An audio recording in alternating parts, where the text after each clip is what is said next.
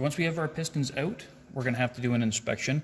A couple of things to note about the Toyota pistons that we're looking at here. These are a cast hypereutectic piston. Cast, of course, referring to the manufacturing process. If we look underneath, you can actually visually identify these as cast by the casting marks. So these lines and the sort of waffle pattern that you're seeing underneath are from the mold that they were cast in. The alternative to casting, of course, is forging.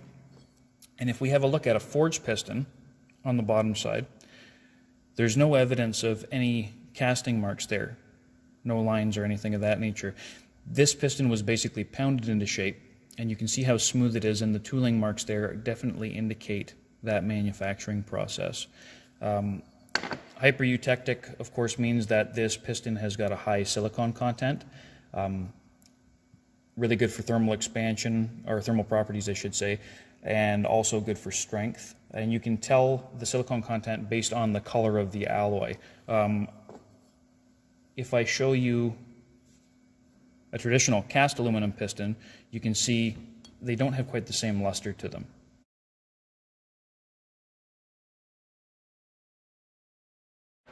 Getting on to the inspection, first thing we're going to do is we're going to look for carbon when we take these out of the engine. Any carbon that's there is going to have to be cleaned off. It's important to note that carbon on the top of the piston and around the top ring is totally normal. We will have to remove it, of course, before we put it back into service. And even for a proper inspection, if this thing is totally covered in carbon, we're not going to be able to see anything, and we don't want it to hide anything. Proper way to clean this, or the best way to clean it, is with a solvent. A solvent is not going to damage the piston. We don't have to worry about sanding or scraping or doing anything like that when we're able to use the solvent, so that's definitely the way that we want to go. I'm looking at the wrist pin right now, and the design of this piston, this is what we call a full floating wrist pin. So with a full floating wrist pin, you can tell right away because of the snap ring that's holding it in. There's one on either side of the piston.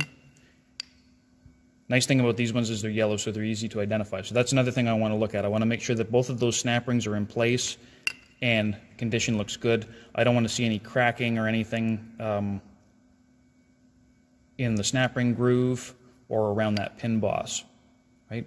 And we should be able to move back and forth. This guy is going to be, the connecting rod itself will have a brass bushing in the center that allows that to float, and the pin is only secured into the piston itself by those snap rings. If I remove those snap rings, it should be fairly easy for me to remove that wrist pin. The alternative to this, of course, would be a semi-floating, where we would have the wrist pin having an interference fit in the connecting rod without the bushing. And if I can slide this back and forth, there's obviously not an interference fit. So double identifier there, snap ring in the piston, and the fact that I can move the connecting rod back and forth. Moving along with our inspection, first thing I want to look for now, as far as condition of the piston itself, is cracks. I want to pay attention to anywhere around the skirt area, and the skirt of the piston, of course, would be identified in this case. This is a slipper skirt piston, there and on the other side. So this is a symmetrical slipper skirt piston.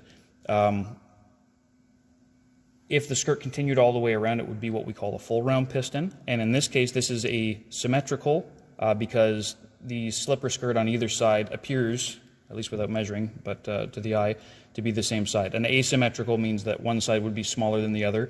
Typically, the larger side would be the major thrust side, where we would want to spread the contact area out a little bit.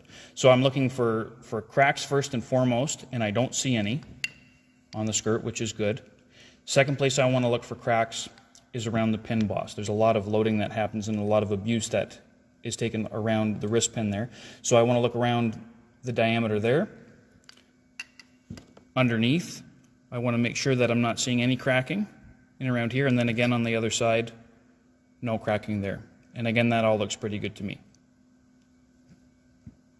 I also want to have a look at the ring lands, so in between the piston rings themselves, and make sure that I don't have any cracking there that could be caused by improper end gap or anything of that nature, right? And again, we look pretty good. Next thing I want to do is go back to my skirt, and I want to look for scoring. Now, a little bit of light vertical scuffing is totally normal. We think of the way that this piston is going to move inside the engine. It's got that up and down reciprocal nature. So contact between the slipper skirt and the wall is going to happen. So light vertical scuffing is totally normal. What I don't want to see is a large amount of deep gouging or scoring. I don't want to see anything that's moving on a diagonal path or in a zigzag pattern that would indicate a bent rod. And I don't want to see metal removed. This particular piston has an anti-friction coating on the skirt to cut down on contact and wear, or well, not contact, but wear. And I want to make sure that that coating is not compromised. That should be there. So if this were an engine that had, say, a cooling system malfunction or an overheating problem and thermal expansion was allowed to run unchecked, what we would actually end up happening is we'd have more expansion than we want with the piston, more expansion than we want with the block, and there would be physical contact between the two.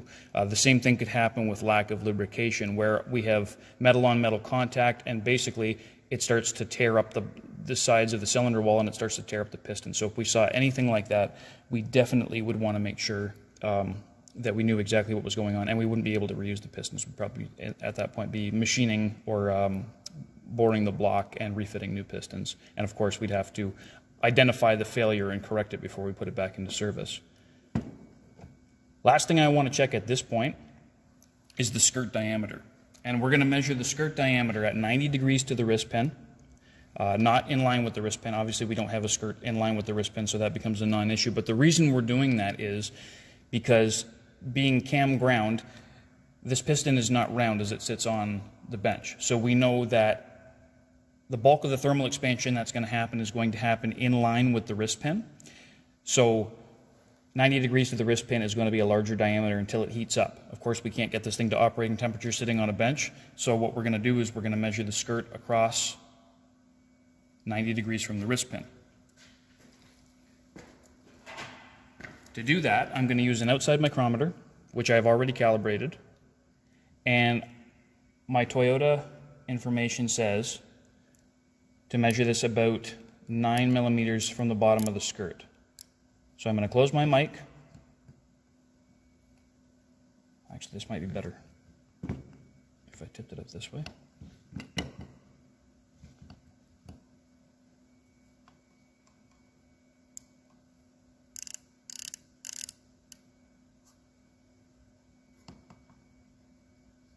That's a little too tight.